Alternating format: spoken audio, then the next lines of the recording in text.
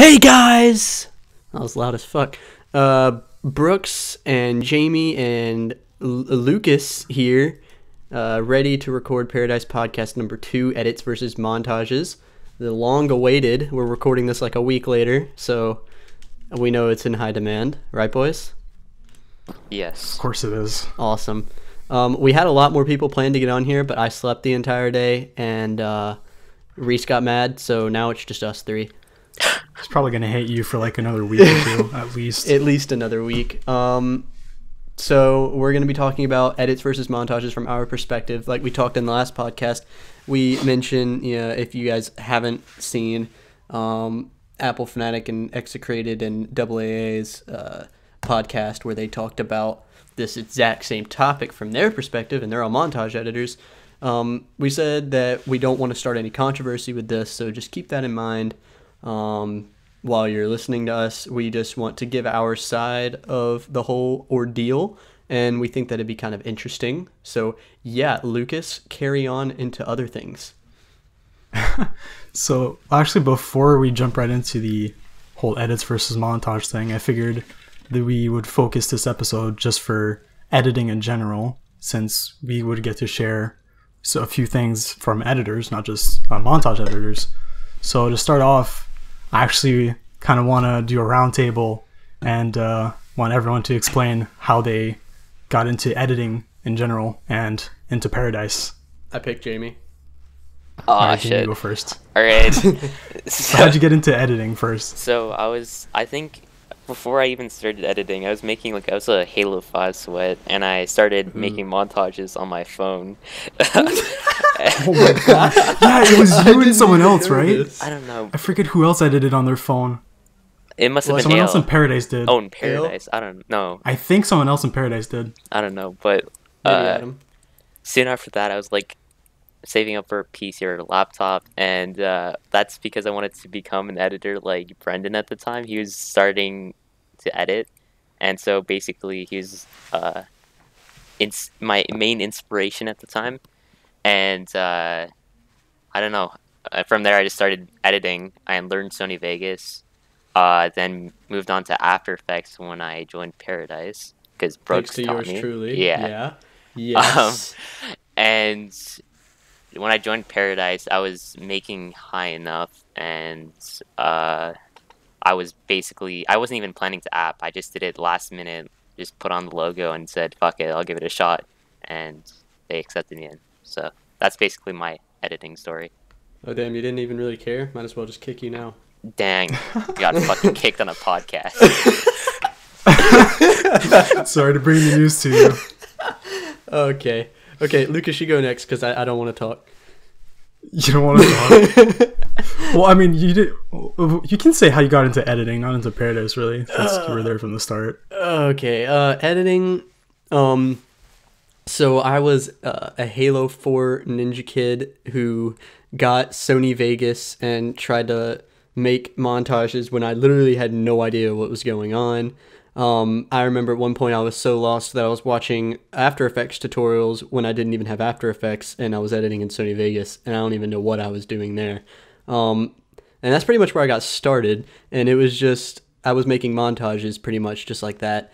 And then one day, Otch, Jack, who is another original founder of Paradise, messaged me G Pagan's edits, and we were both like, holy boys, this is nuts. And so we both started trying to do that, and my first edit was something I made in one day. It was called Castaway, and it's about to hit its 2-year anniversary.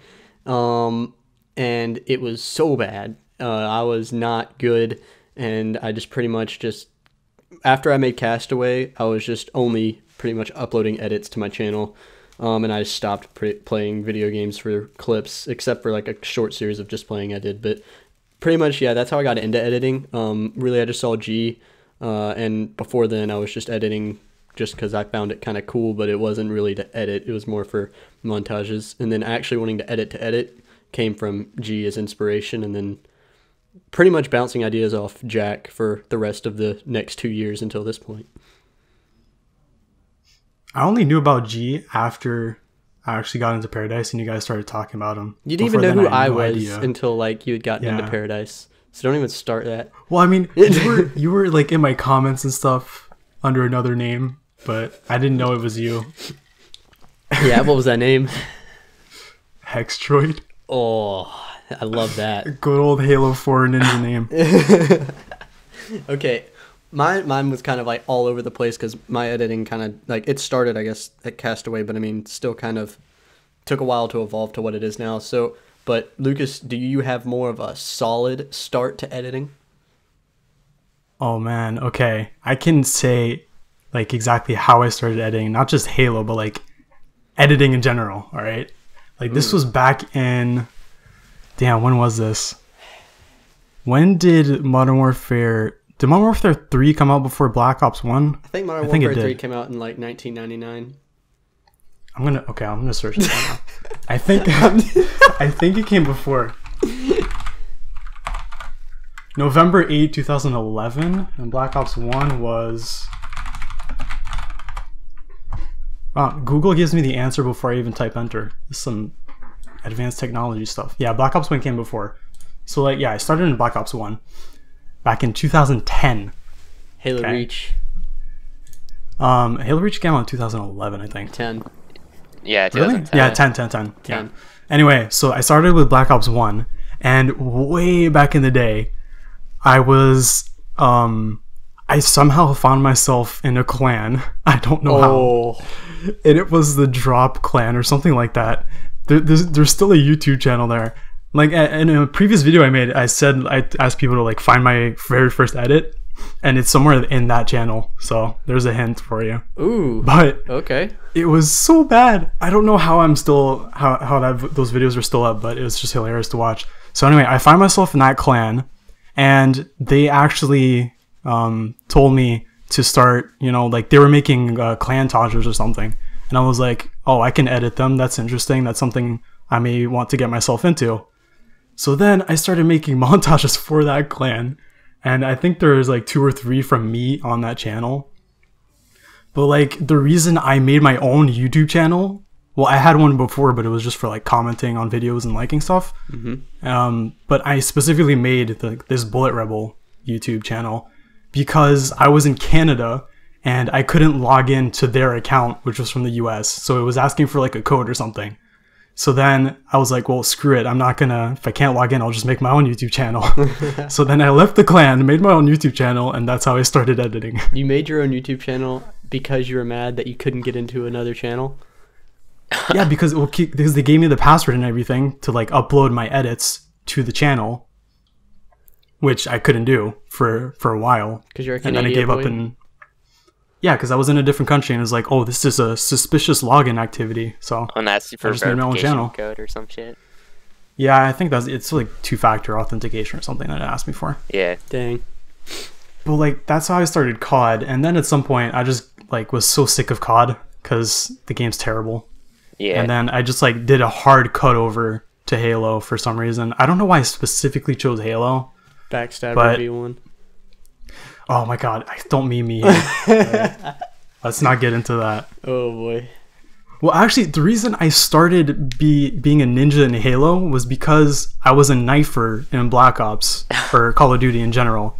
So in my head, I was like, well, knifing is the closest thing to like assassinations in Halo. So I just started doing that.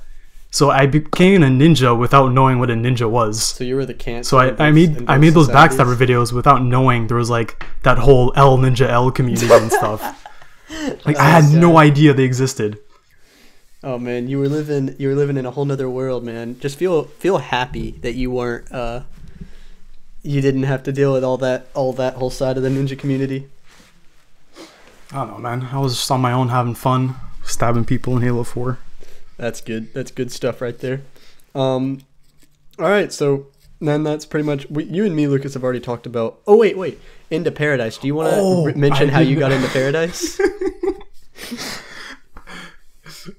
Oh my god. Okay, how did I get into Paradise, actually? Okay, so Lucas messages... I think you want to explain this one. Yeah, because I think it was me who you messaged. Lucas messaged me on Skype back in the day, and he wasn't in Paradise, and he didn't even really talk to most of us that much. But he said he wanted to be in a chat with other editors, and so he said, wait. Yeah, so I was in the chat because I used to be in another chat. I think it was Chaotic. You were in the before. Chaotix chat, and then then there was that whole thing, and I just left. And then I was like, well, I don't have a group chat anymore to like just chill out and talk to people. So then Reese joined your chat, and then I had told Reese like, yo, like let me get in because I want to chill out and talk to new people. And then he added me, and then I'll let you continue. Yeah. So either way, Lucas gets in this chat. And it was actually kind of bad because there were some misunderstandings in the very beginning from Lucas like trying to joke around, and then some people like took it wrong. And I immediately joined and started trolling it. like it was just a weird start. But eventually it was just like it was I don't even understand how exactly it happened, but he joined the chat, wanted to talk to us, and we started hanging out, and then randomly he just made an edit with our logo in it. And then we were like, is that an app? And then he said no. And then he uploaded it to his own channel and then to our channel. He said, all right, now upload this. And we were like, what do you mean? No, I didn't even say that. Out of nowhere. Like, I think the conversation before was completely unrelated. And then I come in like a day later, yo, what's the password? Give me the password to the TP account. Yeah, you did. Yeah, so Lucas weaseled his way into the team somehow, and yet he's still here. That's terrible, though. Like, now people are just gonna be like, if they want to get into Paradise, they're just gonna say like, yo, can I join your chat? What's the password? Yeah, that was terrible, and that's how Lucas got in. And Jamie got in because he apped like a normie, and we accepted him. Okay. Yeah, I'm a cool kid. So now that we're past that, let's start talking about editing and our editing workflow to start it off. And I guess we can keep going around in the table, I guess, in the same order that we just went. So, Jamie, would you start talking about your editing workflow and how you personally like to build and edit from start to finish? All right. So first, I get on Sony Vegas with the song that I choose. Then I put down the markers, export it to After Effects, and then from there, I decide how I'm gonna execute the edit. So I grab, I go hit a clip, record the sins to fit the song, I guess.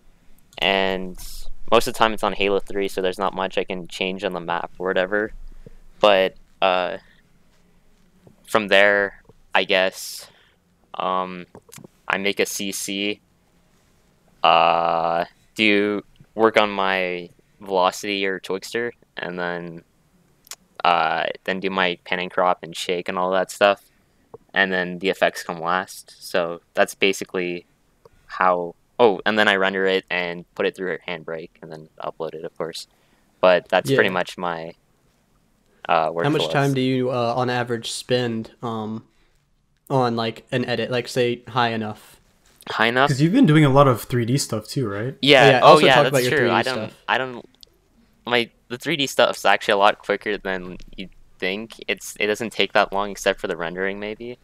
But I usually spend an entire day maybe just working on the animated cinematics, but most of the fun part is actually like doing the compositioning on the 3D, if that makes sense. Like the lighting and the particles and everything around it, that's the fun part. But there's not much to SFM. If you know where to find the models and know how to use it, like if you know how to work with it, it's pretty easy. And like most of my projects don't take that long. Maybe if I'm really dedicated to the project, I can finish it in like 3 days. But sometimes I lose motivation. I just keep the project in my folders until I decide to finish it, whenever that is. Mm-hmm. Like, I don't know, I could spend, like, kind of, I went on and off on that. Like, I spent 3 months on it, not consistently, but 3 months on it, working whenever I can to finish that. Yeah. It's like, it depends on the work. Yeah, it depends on what it is and who it's for. Like, if it's a montage, I usually procrastinate on that. Yeah, and you spill lube all over your PC. Yeah. Who did you send that to again? That was one of my. That was like. What was the message? It was so this guy that I was working for a team. He asked me how the edit was going for their team Taj, and I was like, I spilled lube on my keyboard, so I wasn't able to work on it. Lucas, look at the Discord. You could like throw this up in the video maybe if you feel like it. Oh, you have the message. Oh my Yeah. god. I can't believe you still have that. That is amazing. Oh my god. The second message you sent. Oh, what is that? Why did you get Brendan involved? Because he's editing a different part of it, and I was like, Brendan's also busy because he didn't do any work at all. Like I don't think he's actually done much in it right now. Like, Oh man. How were you not kicked? I wasn't like, dude, I'm the only like me and Connor were like the only Halo editors in there, and Kai was editing another part of the Taj, so I mean he couldn't really kick me for doing that. Oh my god. All right, so I guess I'll go ahead and move on and start saying my editing workflow stuff. Like most people, I just listen to music all the time. And once I hear like songs and stuff that like inspire me to do something with them, I put them in like a playlist or I like them or something. And eventually, once I feel like I'm motivated to start making an edit, I will first I'll import this. I do all of my work in After Effects, by the way. I'll import my song, and on the song layer, I lay down all of my base markers for whatever area that I'm wanting.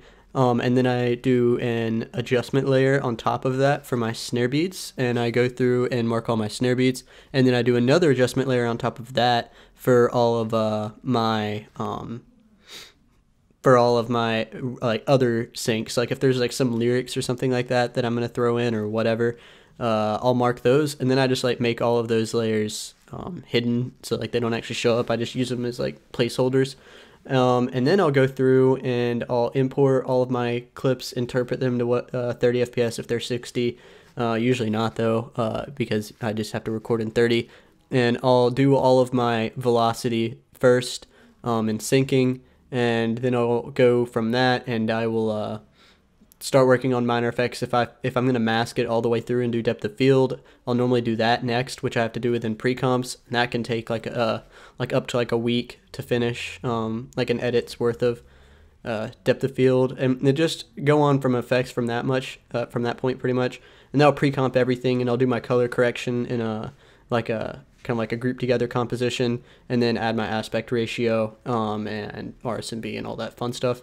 It pretty much that's just how I go through almost every project at all that I work on. It's just like a really organized, like methodical way that I've been doing it for a very long time.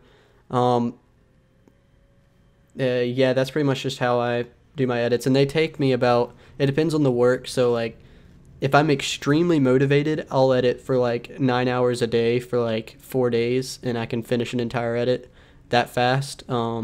But most of the time when I'm just doing regular editing, like I can spend like 3 or 4 weeks on like an edit that isn't even that long, just because I just keep working on it on and off, or I'm not crazy motivated for it. But I've had projects take an extremely long time before I ever put them out, like a couple months. But obviously you can tell that because of my upload rate on my channel. But yeah, I mean, on all of our channels it's like that. Yeah, when pretty you're an much. editor, it's always slow. Yeah. So Lucas, you want to talk about your workflow? Well, mine's a bit convoluted because as a machinima cinematographer and an editor, I kind of have different workflows depending on the project. Like I don't do the montages anymore, but like back when I used to do montages, my workflow is different than a machinatage compared to an edit. So I have like, I'm a weird guy. I have like 3 different workflows, but I guess I can just explain for editing workflow, I guess, because machinimatages are going to take forever. Machinima cinematographages. Yeah.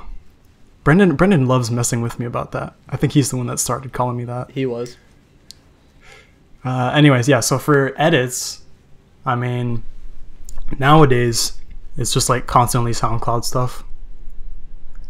Like, I noticed you guys started doing that, so I kind of like hopped in that SoundCloud bandwagon. is the underground wave chain for everything that you need to edit to. It's literally golden. Like, If you guys are wanting to find before- songs, just SoundCloud. Before, I would always go to like Monster Cat and just like take the latest song. Damn.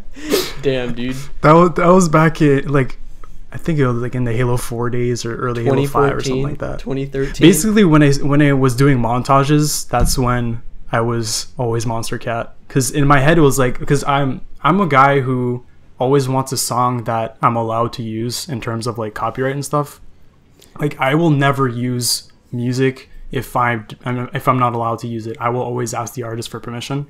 Well, That's just you the did thing I ask do. the artist for permission on Distillation, didn't you? But then like he never replied, so you just uploaded it anyways. Oh yeah, that. Well, that because in my head I know that they're always gonna say yes. Like there's never an artist that's gonna say no unless they're like some big corporation or something. Yeah. Like if you're just like some small artist, of course you want your music to be promoted in any way. So in my head I ask, I make the edit, and by the time I finish it I always get a yes. So that's why, because it's always stupid to just like wait like 2 months for an answer and then start your edit. I can't Yeah. wait for one day when you actually get a no after you've made the edit. If I get a no, I will just scrap the edit, no problem. I do not mind doing that. I mean, yeah, it's just that would just suck. That would suck. Yeah, but still, it's still fun to do.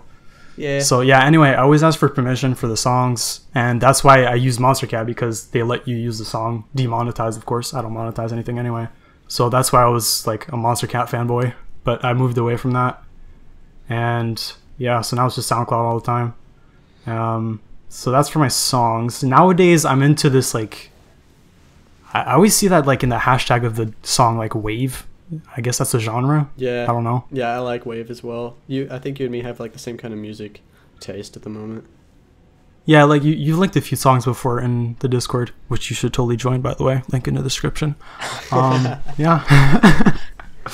So anyway, that's for songs. For recording, I don't know if you guys do this. Well, none of you mentioned how you record your angles. So I guess we could do Oh, that. yeah. Alright.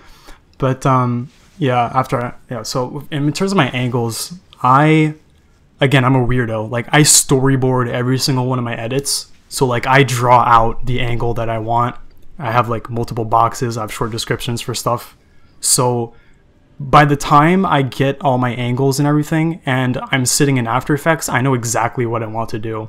There are rare times where I don't. Like for example, contest edits, I don't really put much effort into them. To me, they're just like participation edits, just to say that I made something for it. So those are a bit low effort, but every single other edit has a storyboard and I know exactly what I'm doing. And I always try to, since I'm a machinima cinematographer, I try to get the most like cinematic angles that I can. I'm a big fan of the rule of thirds and stuff like that. So most of my angles will respect those rules in like filmmaking and stuff.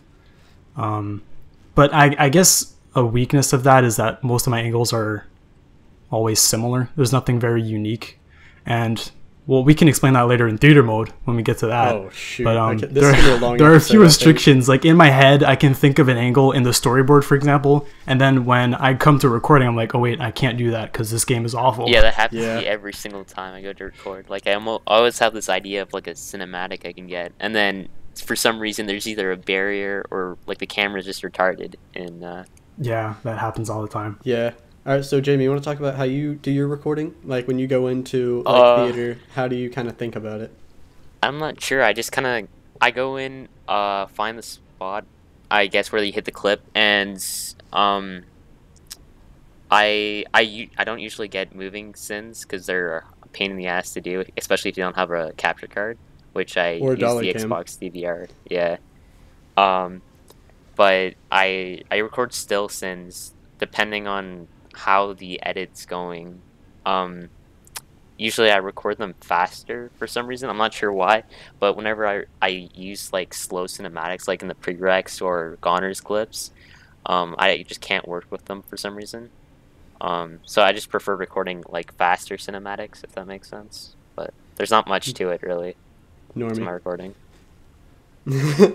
All right. Me, when I record, I'm a Reach fanboy editor, so that most of my edits that anyone's ever seen are from that.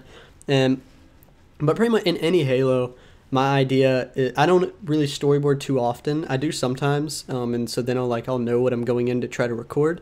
But what I do is I'll like record the clips first person with HUD and then without HUD, and then I will go and start recording cinematics. I'll do moving scenes and still scenes on each part, and I'll record probably about 15 to 20 scenes per clip, and I'll just pick like a couple out of those that I like. But I'll spend like recording is one of the things that I spend most of my time on.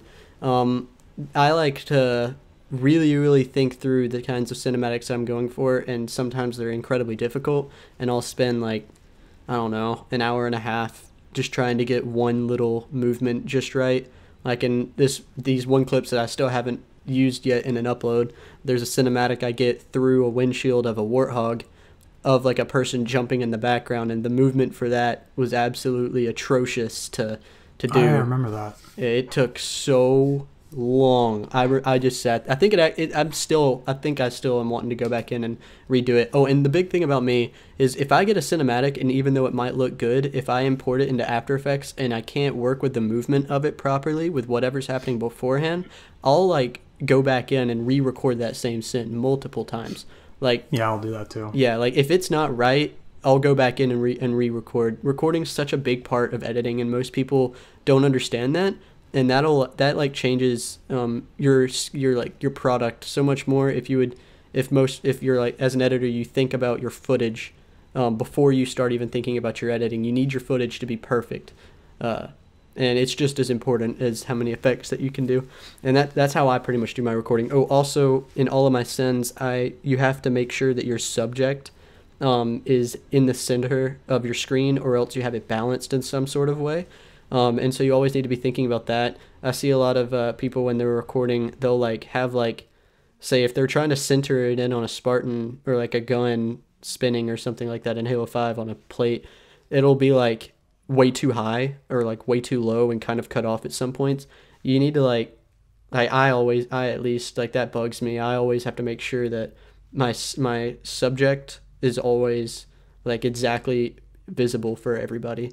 And so I also think about that while I'm recording as well.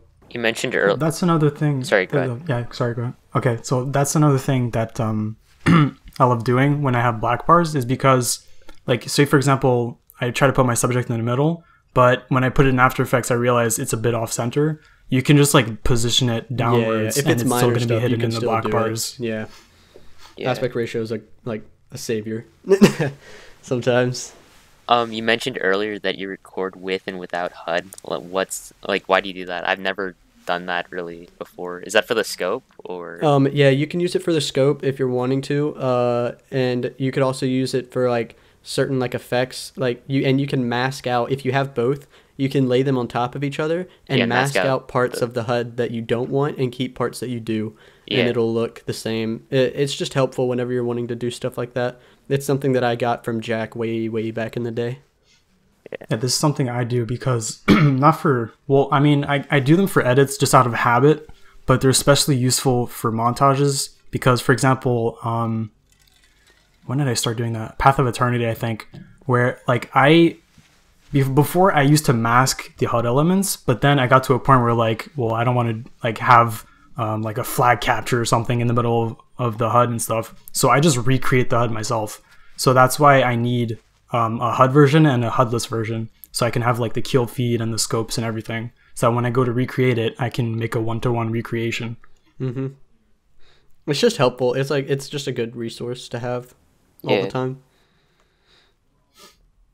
I know another thing about recording that I forgot to mention was that I always make sure I have 3 angles, like 3 shots, 3 angles of the same thing. So for example, if in my storyboard I say there's going to be a cinematic of like the blue Spartan jumping or something, so I will go in and record like 3 different perspectives of that.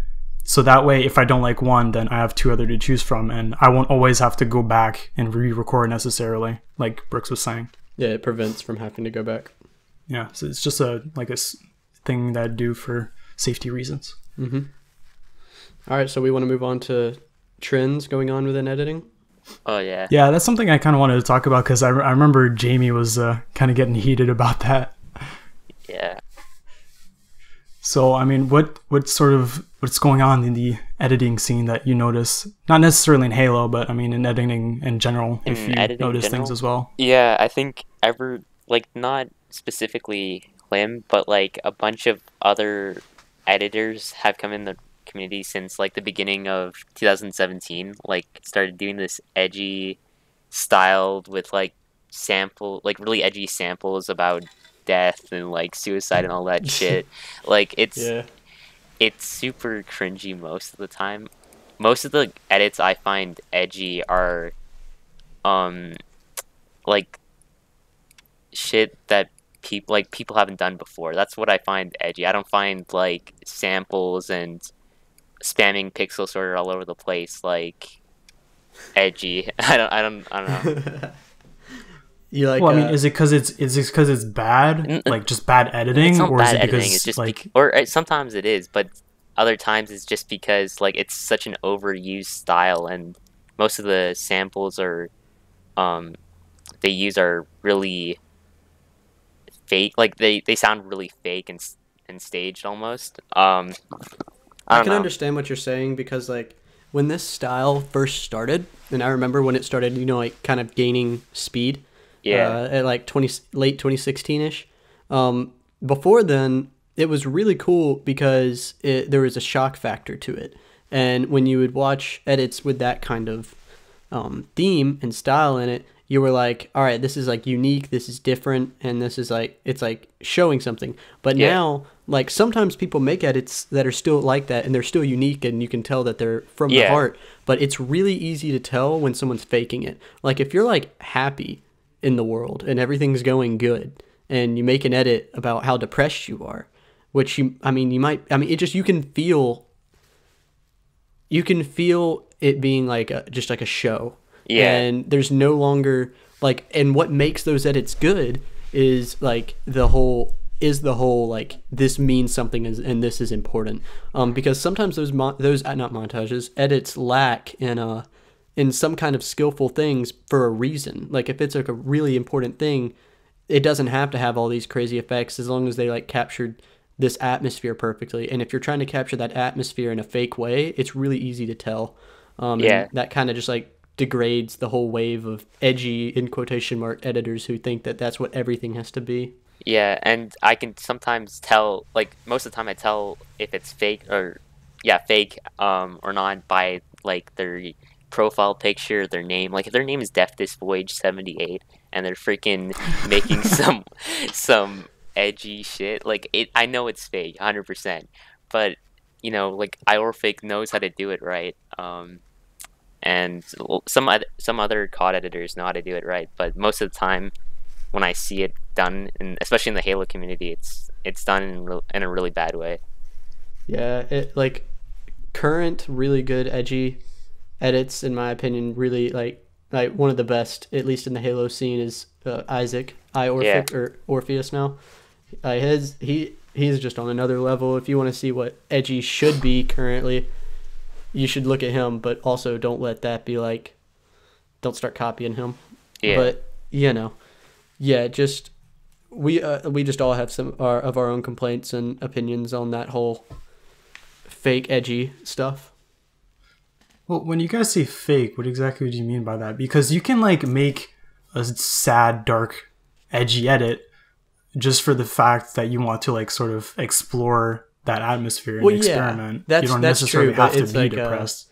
no, yeah, I understand that, and you're right. But it's when people take it further than that, and it's like not about exploring that area, and it's They more just do it about, because it's popular. yeah, yeah, they do it because it's popular, and they try to make it like, I could make like, say if I'm trying to explore that area and I'm not actually like sad or something, I can make it like a dark tone, like a dark, like intense or sad kind of tone.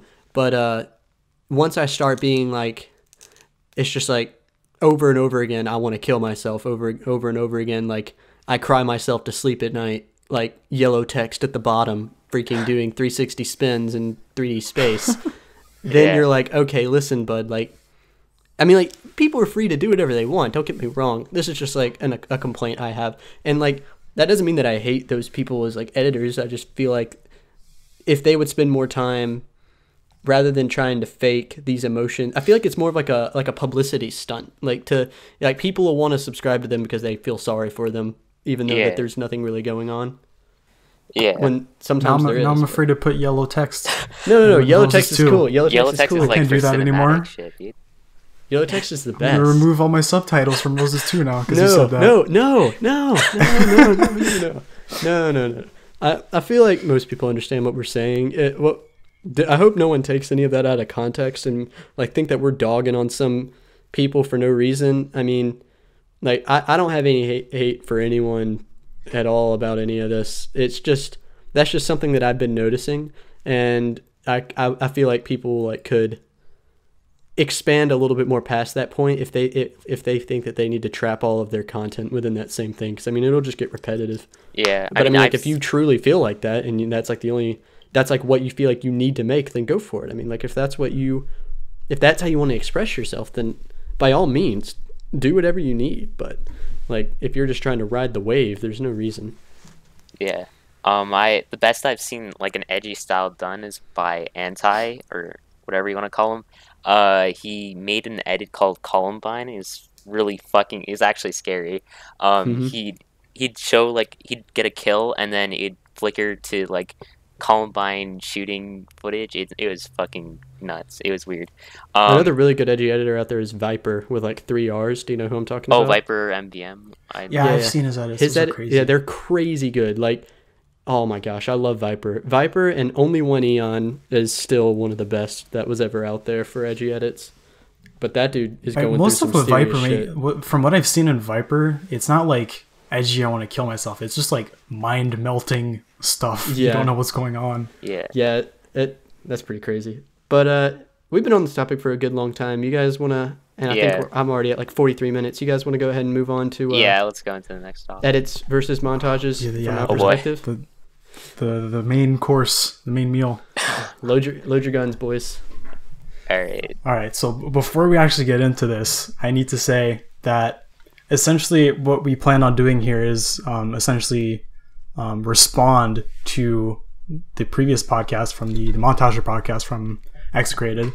So this is just our perspective as editors. And so again, this is like most opinion based. I know like montagers have their own view and opinions on this. We have our own view and opinion on certain things. So just to put that out there, we're not saying, a bit of what we're going to say is actual facts when we get to like theater mode and stuff, but most of it's just like our response to it. Yeah. And we'll actually point out there's a lot of things that they said that we do agree with. And there's some things that we don't necessarily, and there's some things that we do have to like say that are factual. We're not trying to start a fight. This isn't a war. This is just talking. So, I mean, to start off, I guess we can start with the thing that we all agree on, I hope, and that was the difference between a montage and an edit. So, I've mentioned this a few times. They mentioned it as well in their podcast. So, basically, just to make it clear that a montage is the focus is the clips, and an edit is edit, of course. That's the focus. So, if for a montage edit, the editor sort of hangs back and the showcase is the clips, whereas in an edit, you don't care about what you're seeing in terms of the clips. You just want to see all the cool effects and things that you can do with that. So that's one point that we do agree on in Execrated's podcast that they did say. I think that was Execrated himself who actually said that, which was well, all of them eventually agreed on that, of course, but he said that first, and I very much agree with that. What about you, Jamie? Yeah, I completely agree with that. Yeah, that's fine, I'd say. I really liked his comparison about the commercial or whatever. Yeah, that was actually really good analogy. That was really put well. That's true. That's why Mito is very popular, because he just does that simple shit that players and viewers can enjoy, and then gets away with it. Like he even mentioned in an interview that he doesn't care for like the frame by frame perfect shit that like all PC editors care about. He just does stuff that players will enjoy, or which viewers. Can be respected, especially when that's what you're going for. Yeah. All right, but you guys want to start moving on to some of the other stuff? Yeah. Yeah. All right. So, I mean, I think you wanted to take this one, Brooks, right? Yeah, sure. I can start doing this.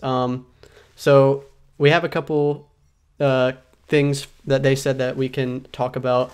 One thing, was this Apple who said this? Yeah, I think Apple said that. Yeah, if I'm wrong, sorry, but I don't mean to be. I'm just this quote was that they said fast-paced velo style is a new trend, which first and then they say turn speed up to sync and then slow it down.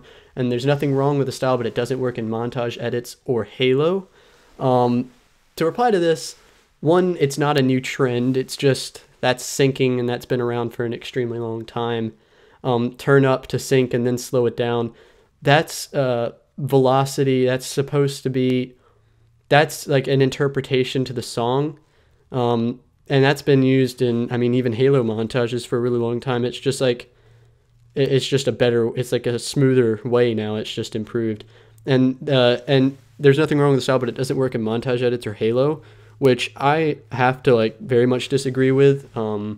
Anything can work with Halo. You can't classify effects or styles to games. I mean, that's just kind of like, not immature. What's the word for it? Ignorant.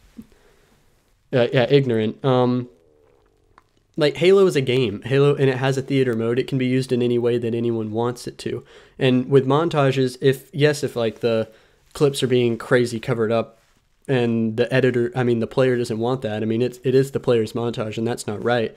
Don't get me wrong. I'm not saying that. I'm just saying that velocity itself doesn't cover up clips if you use it properly. Of course, if you don't really know what you're doing and you start speeding up past like an entire section of the clip, I mean, yeah, that would be terrible. But you can still use velocity to sync up in montages, and it'll be like very good. And even like start showing most of the clip that anyone really wants to see.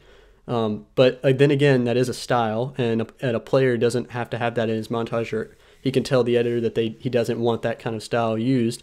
But I don't think that you can say that it doesn't work in montage edits or Halo. I mean, I just think that's a very incorrect statement. What do you guys think? And I think they got that stereotype from a very old edit that I made. It was for I think Typhoon, one of like a player, Halo 3 player. I remember that, yeah. And I used a shit ton of velocity on him, and I doing it all wrong because I was new to editing, and so I think they may have gotten that stereotype from that. But if you look at something like Juvenescence by Brendan, like he does everything perfectly, like how. Yeah, I was gonna mention that. Yeah, that's like I edit like that now, but that's like the perfect way to make a montage, in my opinion. Like. Yeah. No, but I mean, then again, that is an opinion. So I mean, like, if you don't like that, you don't have to like that. But when it comes to velocity style editing for montages, like I agree with Jamie, that is actual like perfection. Shout out to my boy Dong out there. He's a beast. The Dongster. Yup. What do you think? Well, I will say that I kind of do agree with them to a certain extent, where they specify it's for like it doesn't work for montage edits. I would say that it works well for edits more than montages. Yeah. Because simply for the fact that, like, I don't know, culturally, Halo has never been like that. So when you put that type of editing onto a montage, it kind of throws people off. Yeah. So it fits more with just simple edits more than montages.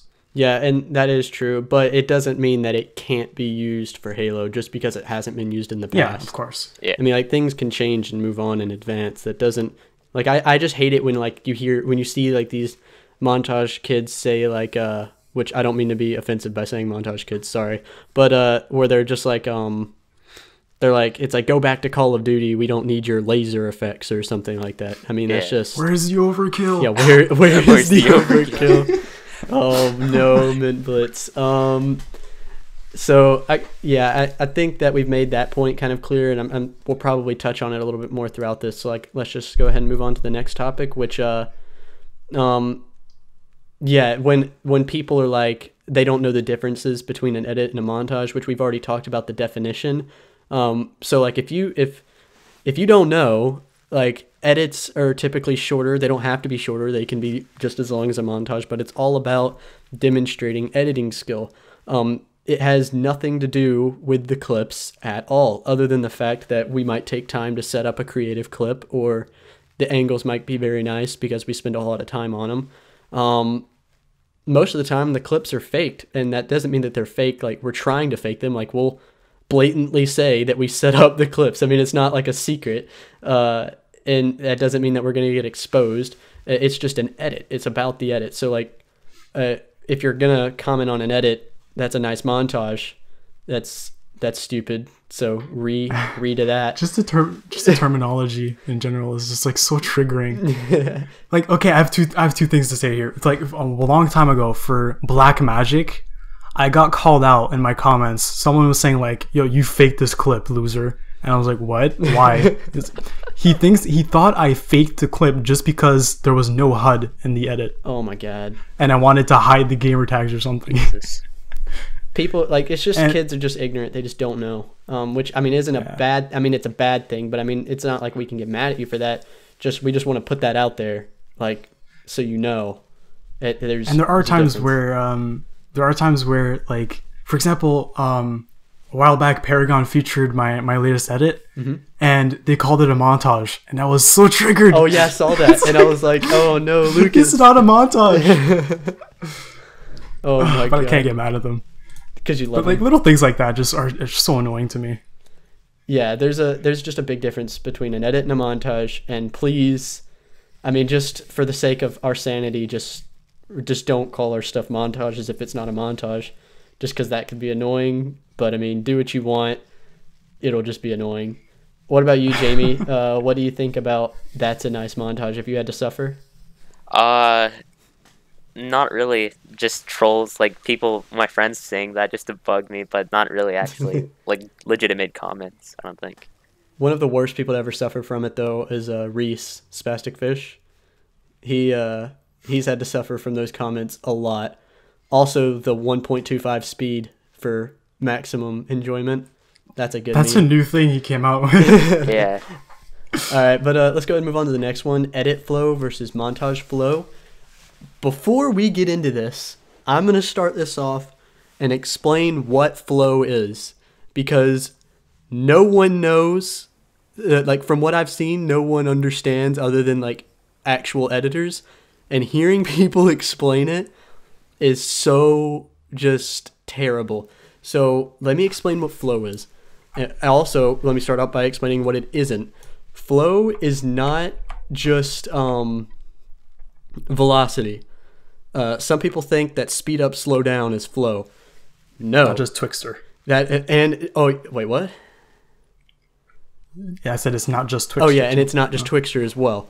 Flow, also Twixtor is not an effect. I mean, it's not like you can't say velocity is Twixtor. Twixtor is an effect that you use to create velocity. But flow is an interpretation of an editor on the song, and you can use velocity to complement the flow, and it's actually pretty much needed to at least have some flow. And so, like, say if you're listening to a song and it has these downbeats and then it also has these upbeats and you're syncing on the downbeats, flow would be if you would throw in an upbeat sync every now and then to show that you're acknowledging everything in the song, and it's just like supposed to catch people off guard. With your flow, you want them to think that they know what's about to happen next in the edit, but then you give them something else and it keeps them interested. That's your flow. Your interpretation of the song, using your velocity, using your cuts properly. That's flow. It's not speed up, slow down. It's not that simple. And flow can be specific to a certain editor. So like the same song with two different editors, there can be completely different flow because of their different interpretations. So I just wanted to throw that out there. That's flow. That's not like that's a factual fact of what flow is at the basics. And that can't be disputed. Factual fact. Factual fact. And then there's a difference between edit flow and montage flow. Technically, edit flow, you can be a lot more drastic with it. It doesn't have to like worry too much about how much you're affecting the clip. In montage flow, you do kind of need to think about how much you're covering up a clip or messing it up or doing something with it. There's which we've already kind of touched on, but that's the difference, and I just wanted to make sure I put what flow actually is out there. Another thing is that from my understanding, the way montage editors use flow is more aligned with like pacing, because from what I understand, they take into consideration stuff like clip order and like what the actual clip is and stuff. And that's not really, that is flow to a certain extent, but it's not like the edit flow. There's a difference in that. Yeah. What about you, Jamie? What do you think about all this? Do you have anything to say? I don't know. Like, I've never been taught like what flow, like the way you described it. I just kind of, because there's different types of flow, like you said, and it's for each type of editor. Like, one of my favorite editors is Foreign Aid, and he doesn't do any type of, like, he doesn't sync to beats. He just makes everything like really smooth together. Like the transitions are really smooth and shit like that. But I used to think that flow was just how it's synced up, but recently I learned that it wasn't just that. But yeah, I don't think that the montage editors describe flow correctly. Like, I don't know, they seem to think it's something other than what you just described it. I'm not sure what they're talking about when they say it most of the time, but yeah. Yeah. Well, because they've never been exposed to it. Yeah. They've never edited that way. Mm-hmm. Yeah, it's just, think about it like one's interpretation on a song, and which means there can be, like, technically, if you think that since it's one's interpretation, then there can't be any bad flow, but there can be bad flow if your flow like actually won't work at all and just like, or it's non-existent. Like it can be bad. Your flow has to be executed properly, but there isn't like a set way to have to do that. You just have to accomplish it. You have to accomplish it well. Yeah. But yeah, flow is very complicated and very advanced, and it can't be described by a simple synchronization. All right. So you want to get into the last point? Well, actually, not the last point. Second to last one. So execrated, he mentioned this. And again, well, just to clarify again, most of what we've been saying here is like paraphrasing. It's not exact quotes. So just be sure about that. So one thing that he says was, I don't think he specifically said that. I think he just brought up the point for discussion, but it's about clip hunting taking more effort than editing. So what are you guys' thoughts on that? Brooks, you want to start off on that, or should I? Oh, all right. It says be right back. All right then. Well, all right. Yeah, so clip hunting taking more effort than editing. What do you think? So I used to be a Halo 5, so I'd make like my own montages of my own, but I don't know. I'd say editing takes more effort and time just because of the fact that you have to get motivation, think about it. Whereas clip hunting, you just hop into the game and like learn the spawns, and like, as far as I'm concerned, there's not much to it. Like, I don't see what's so hard about clip hunting. Coming from people, of course, who used to clip hunt and used to go for that kind of stuff. Like, especially in Halo 5. If you go from a game like Halo 3 all the way to Halo 5, like, clip hunting is the easiest thing possible. It's nothing hard, especially in Halo 5. Whereas editing... Now, of course, there are creative clips out there that are really cool. Yeah, there are creative clips, which are the only kind of Tages I personally enjoy. Like, I can't stand watching Halo 5 multi-kill Tages, but like some montages where they do creative or like lightning snipes or whatever, I like those kind of Tages. But from my perspective of the whole clip hunting takes more effort than editing, I don't think that's true at all, because now let me explain my side. With trying to get clips in a game, you're playing a game, and to an extent you have to enjoy your time there a little bit. I mean, like, I can go ahead and tell you that in an editing software there aren't any funny moments when you're in an editing software. It's not like there's nothing really exciting unless if you're really into what you're doing. Whereas when you're going for clips and playing a game, like you'll enjoy what you're doing a little bit, and like there's a reason that you play that game, and that's because you're good at it. Also, most editors are very good at getting clips as well. Like we all can play these games like at a very high level, and we can edit, and so that kind of shows that there's like if everyone could edit, everyone would edit, and players wouldn't go looking for editors. And if everyone could play for clips, everyone would play for clips. But there's definitely, of course, a little skill gap there. But I think that there's more skill and more like dedication and learning and more patience and time and work. Like editing is work, even though we enjoy it. Like I've heard players say like, well, why would you edit? Like, why do you want to get paid? Because like I spend all this time going for clips and I don't get paid for that. Why do I need to pay you? It's because it's a skill. It's an actual skill that has to be acquired and grown over time.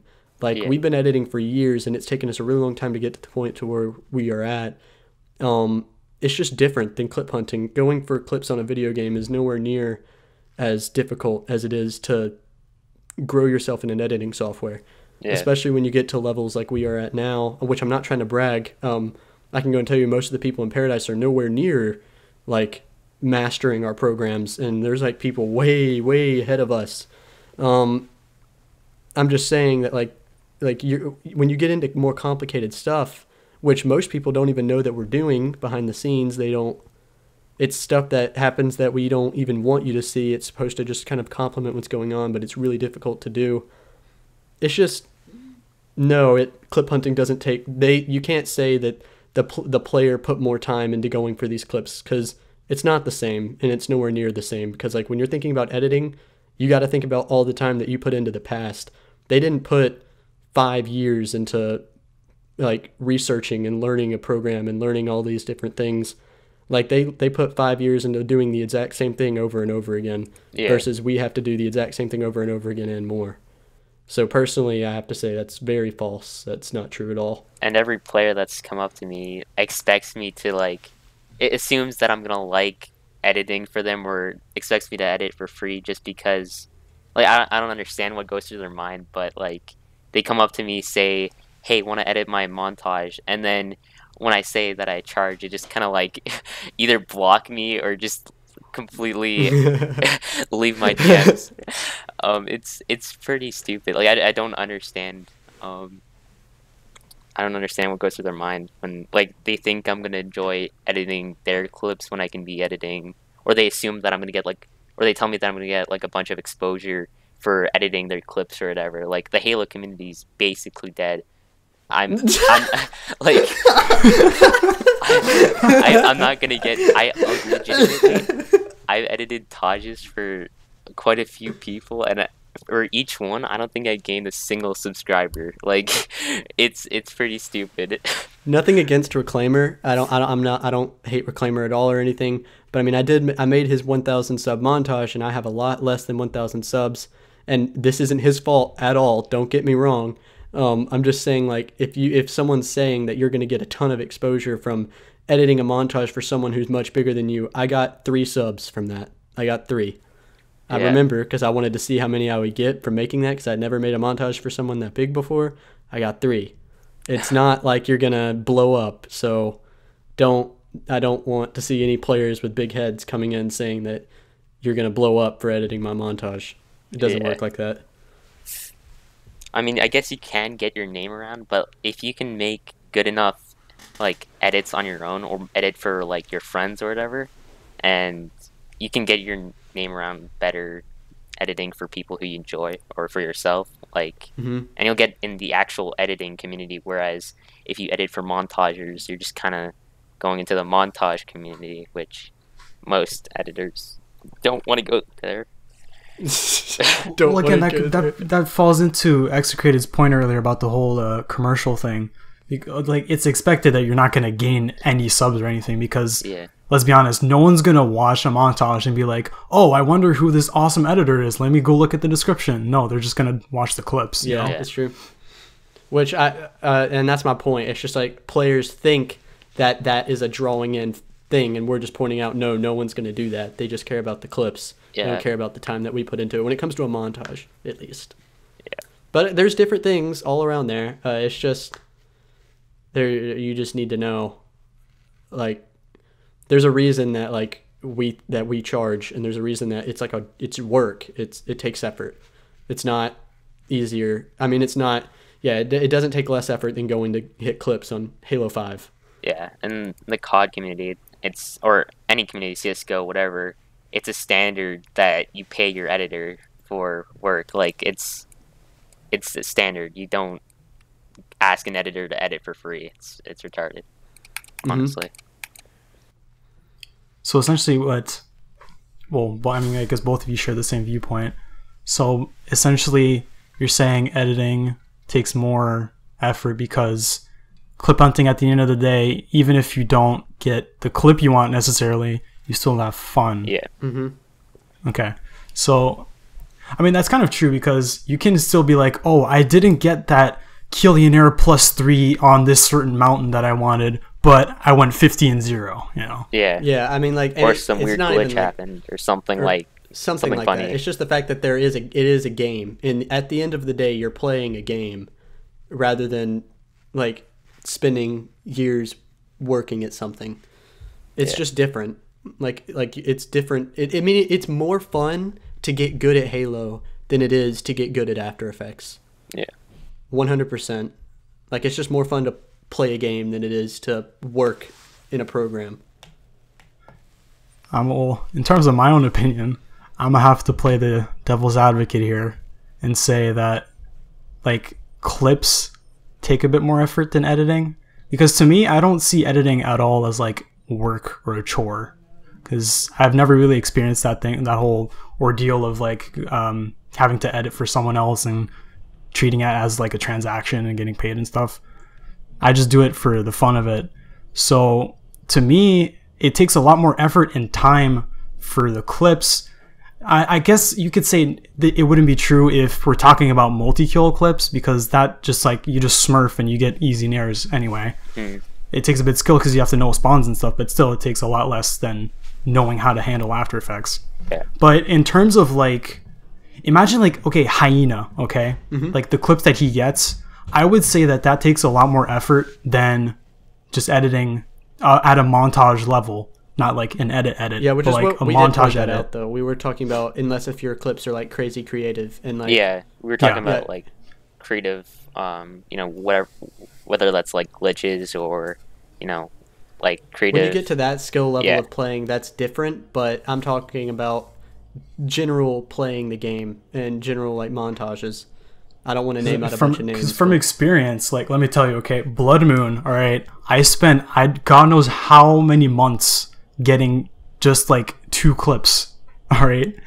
And there were times where I went for the clip, I missed it like 10,000 times, I finally hit it, I go in theater mode, it's glitched, I have to go for the clip again, I don't like how the clip looks, so I go for it again, stuff like that. Yeah. That takes me a lot longer than editing all of it in After Effects. But then also you have to remember to bring in all the time that you put in being able, because now it's easy. Like I can go into a clip, right? I can bring anything into After Effects right now and sync it up and do all these effects and stuff that I know how to do without having to work that hard at it. But like throw me back 5 years ago when I was just starting on Sony Vegas and I didn't even know how to cut a clip and I couldn't even imagine masking something every single frame for so-and-so amount of time or learning how to do all of that. It's different. You can't just talk about how long it would take you now. You have to talk about how long it would have taken you then, or how long it would have taken you to get to the point that you are now. Okay, so I mean, we've spent quite a lot of time here. So just to wrap things up, on this point, we're just saying that clip hunting takes less effort than editing, depending on what the clips are in comparing it to the actual editing. So that's it for that, I guess. And we'll get into my favorite of all. Oh no. The one I've been waiting for. This is going to be roasted. Wait, he about to do it. All right. It's theater mode time. Oh, yes. Let's go. Oh, okay. So, this is the one thing that was said in the podcast that made me flip my chair. Like I literally have a broken wheel because of it. I'm not even kidding. I remember when you did it. I have a broken wheel because of this, all right? There was a point in the podcast where, okay, I'm not going to be mean. I don't want to name names. So someone said... Should we just I deleted the name, all right? Someone said that the theater mode in Call of Duty would be how Halo 5 theater is right now, okay? To paraphrase what was said, that's essentially comparing Call of Duty theater mode to Halo 5 theater mode and saying they are the same. Boy, you do not know what you're talking about. Okay, let's just go through a quick list of what Call of Duty offers, shall we? Yes. 1. Very rarely are animations or player movement not one-to-one. What I mean by that is, for example, when you're playing Halo and you shoot someone and their body falls a certain way, if you go into theater mode in Call of Duty, it will be the same animation, nothing weird, no swimming Spartans, no floaty stuff, nothing. Everything is one-to-one. Your shots are accurate. You're not going to shoot someone in the air and then get a headshot in theater mode. Everything is one-to-one. So that specific thing that the person said in that podcast is false, because I've edited Call of Duty up until Black Ops 2, and I know that is a fact that everything is one-to-one. I don't know how it is in Black Ops 3. I'd assume it's even better from what I've seen. Black Ops 3 is really good because even on console, you have 0.1 time scale. Yeah, COD. That's another thing. COD 4 Hold is on. like the best theater in terms of COD, though. I'm pretty sure. Yeah, so Call of Duty also has the best console theater of all time. No contest. Just stop there. The best theater of all time. It is right? the best. It is insane. It is the best console theater. Specifically, I'm saying that because I don't know about PC theater at all. But PC, and in terms of other games, I don't know theater mode in other games. Dude. But for console, Black Ops is the best. Mm-hmm. Right? So here's a few things you can do as well. You can create clips within the theater playback, just like you could in previous Halo games, but we're talking about Halo 5 specifically, because Halo 5 is trash. It is. So, it is so you can bad. create clips. You can, if you don't like it, you can scrap it and create another clip. All that stuff. 0.1 timescale. Let's explain what that is, because I don't know if people understand that or I would murder a baby just for having 0.1 timescale in Halo. That would be incredible. And we already have gotten as close as we can. Go ahead. Custom games, but it's different. It's not the same. It's not actual 0.1 time scale. Yeah. So do you want me to explain what it is? Explain what that is. Okay, so look. First off, interpreting footage. The thing that's good, I don't want to see any more edits or montages. I'm saying montages.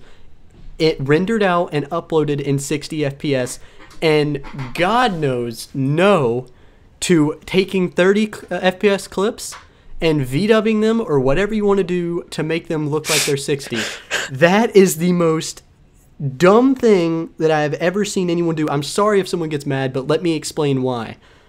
First off, you can't fucking make 30 FPS 60 FPS. I'm sorry. No. It doesn't work. You're ghosting frames. It makes it look bad. Second off, the good thing about 60 FPS is so you can interpret it to 30 FPS and edit that. Now, whoa, let me explain. The reason you want to do that is because it makes the clip half speed while running at a solid frame rate. So then, now a clip that was at 60 FPS, you have it playing at 30. Now you have double the time on the clip, so when you're doing your syncing, you have more frames to use and you won't drop frames or warp. And that's just 60 to 30, okay? Let me explain 0.1 timescale, and this is why COD Theater is absolutely amazing. You can put the theater at 0.1 speed. This isn't like tapping the right trigger on Halo. This is like smooth playback, no dropping frames at 0.1 speed. That's 1/10 of the regular speed of the clip. If you record that at 60 FPS, okay, record 0.1 timescale at 60 FPS, say you interpreted the clip to 600, then it would be playing at regular speed playback. That means the clip is now 600 FPS. Then, without ever having to do that, that's just theoretical, so I can explain what happens. You interpret that to 30, you have so many frames, more frames that can fit in your mother's ass to edit. It is beautiful, okay? COD can do that on console. On console. Okay? 0.1 timescale is the best.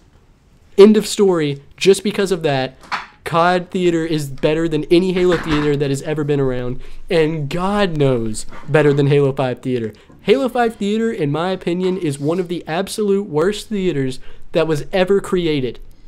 Ever. The worst. 343 is terrible. It is the worst. All right.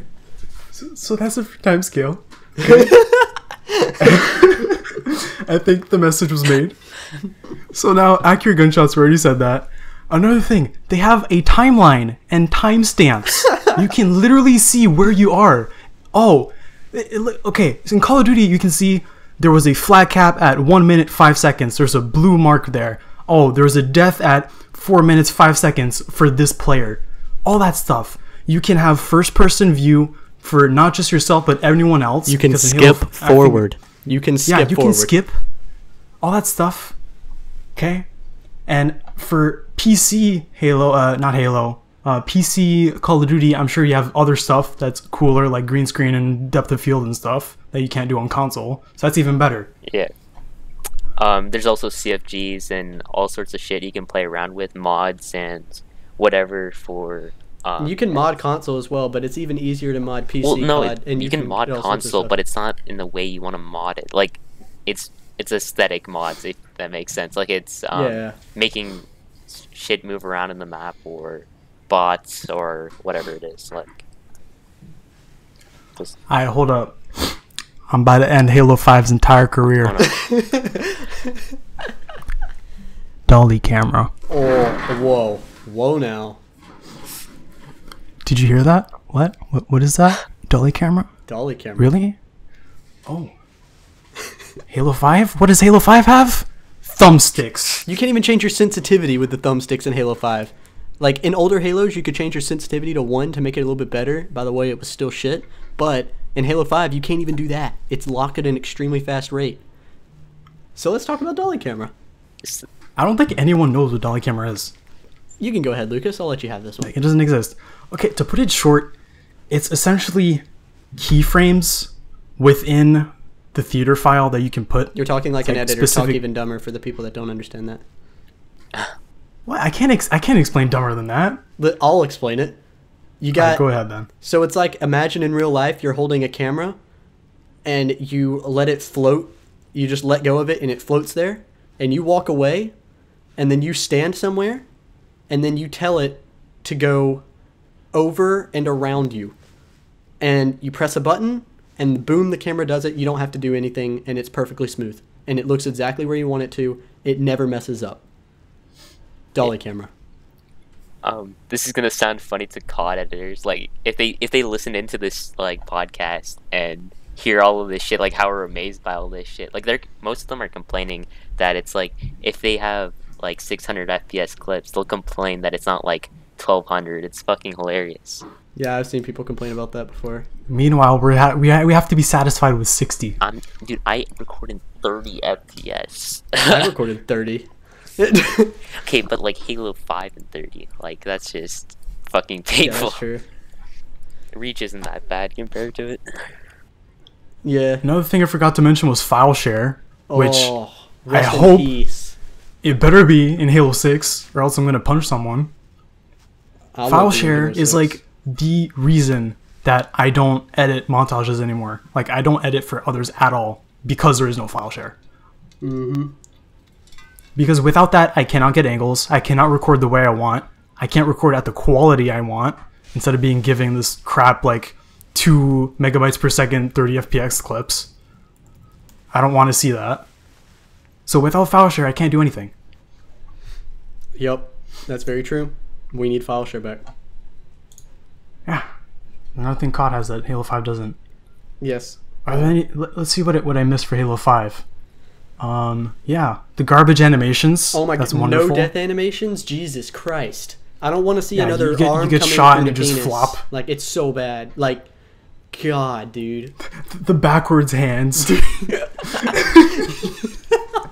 The animation. You die and it looks like you're doing Thriller. Dude, they do have that's the only animation that they've actually like kind of programmed in, and just freaking thrillers that out, like does the Michael Jackson hee hee, like up in the top, you know, the hands just go and just breaking backwards. It's literally what they just, some dude at 343 was like, you know what we need? We need wrists to be broken on every single death animation. Also, after that happens, they're going to fall normal for 2 seconds, and then the arm's going to go through their stomach. All right? Sounds good? Sounds great. Now, guess what? Once it hits the ground, it looks like they're all dead and stuff, but when you open that thing up in theater, they're alive, dude. They're going to be standing straight up everywhere you want them to be. You got all these bodies standing up. And if you press skip a few times, they start swimming for no reason. Yeah, dude. If you just skip a couple times, they're swimming up in the air. Don't worry. This is what the people need. This is what the people want. All in all, Halo 5 Theater sucks. It's nowhere close to COD. No.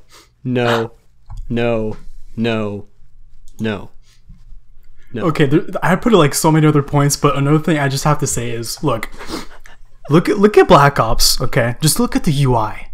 What do you see? You see buttons. What do we have? We have literally 5 buttons. Nothing else. Just at the bottom of the screen. In Call of Duty, you have the timeline, you have like the HUD Codcaster mode and stuff. What you want on like if you want the you can toggle the HUD to show certain things. Yeah. You have player outlines and everything. Halo 5 has literally 5 buttons, and that's it. And you don't even know where you are. You just like skip until you see that clip. Oh yeah, there it is. Oh, I skipped too much. Oh, let me have to play back the entire theater file again. I love the beginning of the Halo 5 things that we have listed off. It literally just says Halo 5, what the actual fuck is this garbage? LMAO. Yeah, you gotta start it off right, man. Dude. So, yeah, no, Halo 5 Theater is terrible, and we will complain about it till the end of our days. We have every right to complain about it. We were debated. So, I don't want to hear anyone say, but you edit with it. So, like, if you don't like it, then just don't edit with it. We don't have anything else. We have nothing else. Nothing. And guess what? Backwards compatible Halo Reach. Why don't we just go back to that? Guess what? I do go back to that. Also, guess what happens? It's even worse.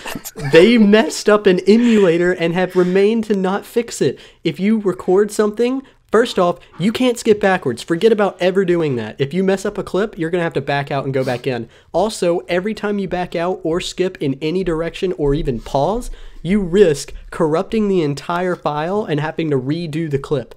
So that also makes montaging on Halo Reach, if for any montager that cares, impossible for their editor to record anything, because guess what? Your clip is gone, unless if you record live, and who the fuck wants to edit with a HUD? No one. So no, they've messed up that as well. Literally 343 has messed up every single possible thing for Halo 5 content creators and editors in general. So no, just Theater in Halo is at its absolute worst that it has ever been, ever. And I will complain all the time. If anyone ever says anything about it, don't at me. This basically went from replying to a quote to just ranting on theater mode. Yeah. It's well deserved though. Mm-hmm. Okay. So I mean, that's pretty much it. That's all we had to say. That's pretty much, yeah, there we go. There's a lot more, but let's just forget about it. Yeah. Okay, well. So on that note, yeah. Anything else to add? No, not really. Not really. I think I'm good. I think my rant is over. All right. Well, now I'm kind of sad that Reese wasn't here because he's just going to be so mad now.